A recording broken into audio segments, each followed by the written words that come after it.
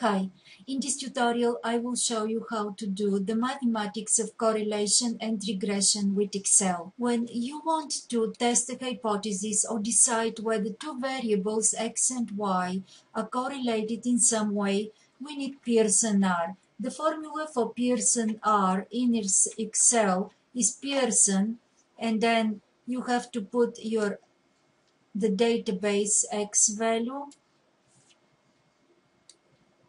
comma, y value. They want array 1, array 2, close the parentheses, and this is Pearson R calculated in real fast with the formula Pearson, the data for x, the data for y, and we can see that there is correlation evidently. 0.7 is a serious correlation.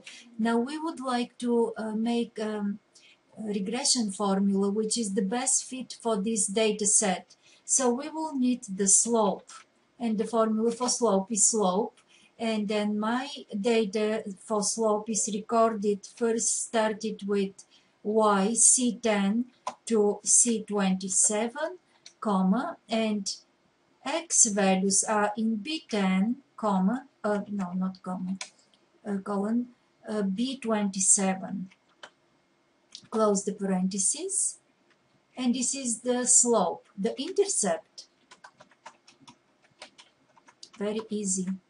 The formula for intercept is intercept, and then again we start with y values C10 to C27. This is where my y values are recorded, and the corresponding x values are in B10 to B27, close parentheses. This is the intercept. Now, y prime, the formula, the regression formula that is the best fit for this data set, would be 3.747.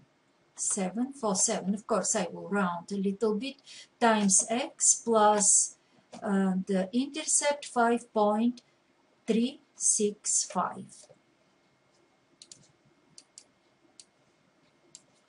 Let me put this in beautiful yellow color.